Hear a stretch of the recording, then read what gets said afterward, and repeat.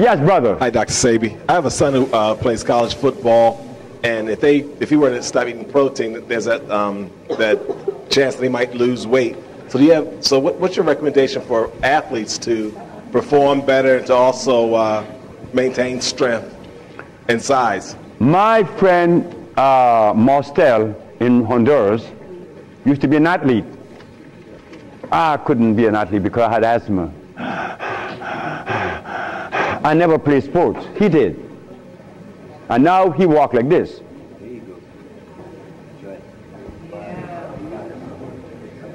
So weight has nothing to do with strength. Strength doesn't come from your muscles. It comes from your brain. If the brain is able to produce enough electricity to supply those muscles, you would pick up, like the Russian did, 625 pounds. 300 pounds, couldn't do it. 325, couldn't do it. Here comes the little skinny man and did this. How much did he weigh? 127 pounds. But he was receiving the maximum amount of electricity from his brain to his muscles. That is what gives you strength, not muscles. Because you've seen people with muscles walk like this, right?